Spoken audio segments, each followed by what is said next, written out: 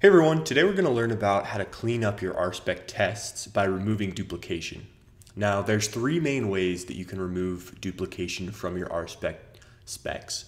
One is by extracting some of the setup code into methods and then just calling those methods. The second way is to use before blocks and before hooks. And the third way is to use let. So let's cover each of those in a quick example. Our example is going to consist of a sandwich class. So we'll make a file called sandwich, and then we'll make a class called sandwich.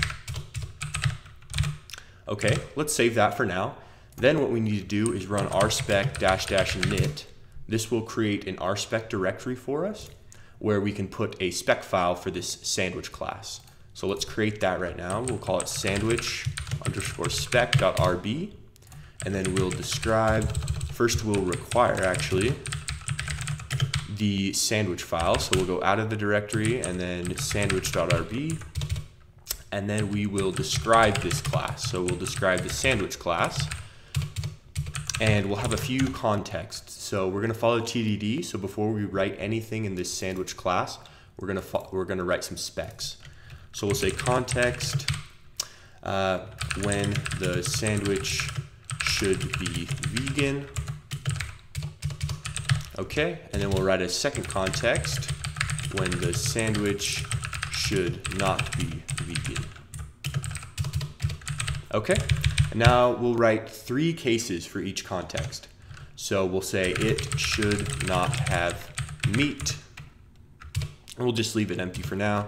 And we'll say it should not have, what else shouldn't it have? Cheese. And then the third one we'll say it should not have mayonnaise. Okay. And then we're going to write the exact three tests down here, but this time it should have those three things. So it should have meat, it should have cheese, and it should have mayonnaise. Okay. So now that we have our specs outlined, let's go ahead and fill all of these it statements out. So we'll say, what do we want to have happen here? Well, we need to create a sandwich first, right? So we'll say sandwich, and then we'll say sandwich which.new, and then we'll pass in a few things. So we don't have our sandwich initializer set up yet, but we'll just pretend that we do. So let's pretend the first argument is meat. So we'll say false to meat, and then we'll say the second argument is if you want cheese, we'll say false to cheese, and then we'll say the third argument is an array of condiments. So we'll say lettuce and tomato and a mustard. Okay, so we've created our sandwich, and now we want to expect certain things about the sandwich. So we should expect that the sandwich dot meat, and we expect that to equal false. Okay, so this is what we've done. Now if we want to do this test if it has cheese down here, we'd have to create another sandwich. So we'd have to pretty much copy this line right here, put it down, and then we'd have to expect sandwich dot cheese dot to equal false, etc. And the same thing for this mayonnaise right here. So you can start to see that duplication is coming into the picture because all of these specs, so 1, 2, 3, all of these specs are actually creating a sandwich, and it's creating the same looking sandwich each time. So we could actually extract some of that out into a method or a let block or a before hook that would do this for us. So let's go ahead and finish this one spec, and then we will extract these sandwich initializations into a shared before hook. So we'll say we expect the sandwich dot, let's see, what should we call it? Condiments dot to not include, and then mayonnaise. Okay. Let's go ahead and run these specs just to test it out. So we'll run RSpec right here, and you see we get 6 examples, 3 failures, 3 pending. So our 3 pending are just these 3 because they don't have a body, so they're pending specs, and our 3 failures are these, and the reason they're failing is because first off, we don't even have an initialization for our sandwich, so that's probably one of the reasons they're failing.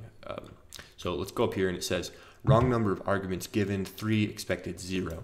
So let's go fix that. We'll go into here and we'll say initialize, and then we'll say meat, cheese, and condiments, and we'll give the condiments just a default value. So once we pass in meat, cheese, and condiments, we just have to set those as properties on the sandwich. So I can say self.meat equals meat, and this will make more sense in a second. I'll add an adder accessor at the top here, equals cheese, and then self.condiments equals condiments.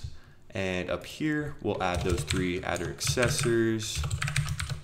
So we'll have one for meat, one for cheese, and then one for condiments. Okay, so at this point, our specs should pass. We might have a few errors, but we'll test them. So yeah, we have 6 examples, 0 failures, and 3 pending. So that's perfect. So our 3 ones for the vegan sandwich passed, and then our 3 ones for the regular non-vegan sandwich were just pending. So that's perfect. So let's go ahead and fill these in. Actually, first we're going to go and extract this logic into a let block. So we'll teach you let first. So let is a way to extract some of your setup code into a block, and then that block only runs when you need that variable. So it's kind of lazy. It won't actually run until you need that variable. There is a form of let that runs straight away. It's using an exclamation mark, but we're not going to use that form of let right now. So how you do a let block is you just say let, and then right here you pass in a symbol, and this symbol becomes the name that you use to reference this variable. So we'll call it sandwich, and then you can pass in either a do end like this. You can do a block like that, or you can just use the curly braces, which I'm going to use right here. Now in this let block, whatever is evaluated in this block, the last thing that's evaluated, it will be saved in this variable. So what we'd want to do is we'd want to extract this logic right here and just put it into the let block.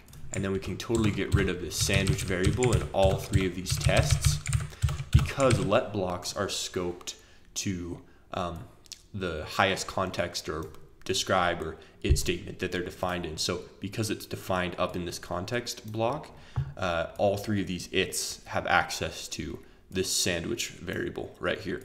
So if we run these tests again, we should still get 3 passing specs. So let's run RSpec.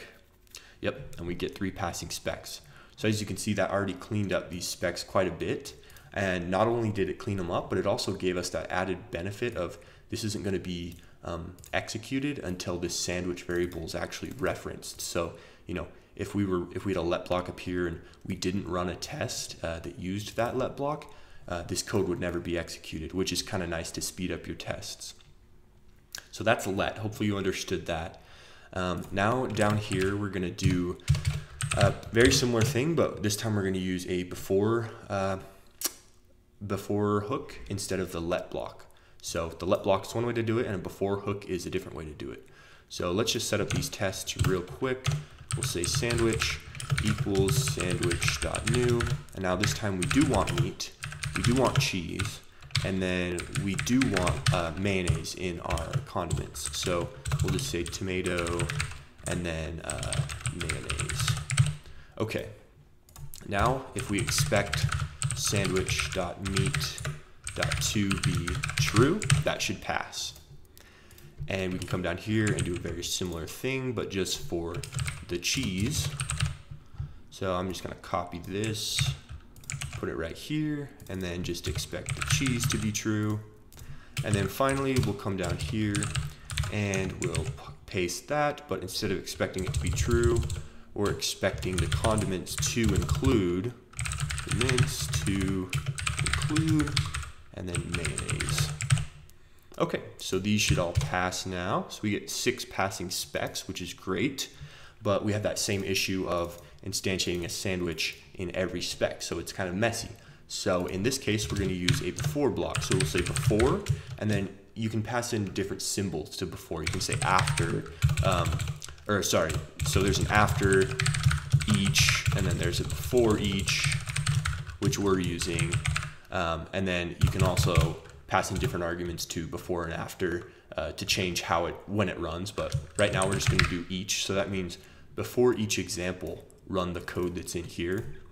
So we'll say before each do, and then in here we're just going to say sandwich. We're going to make a sandwich. The one thing you have to keep in mind when you're using these before hooks is if you want to have access to a variable that's defined in one of these before hooks, you need to put an @ symbol. You need to make it an instance variable so that these statements will have access to this sandwich variable. And then we'd have to go down here and add an @ symbol in front of these ones as well. So at this point, we should be able to run the specs and they should work just fine, which they do. Those are the two main ways you're going to see RSpec tests cleaned up and you're going to see duplication removed from RSpec specs.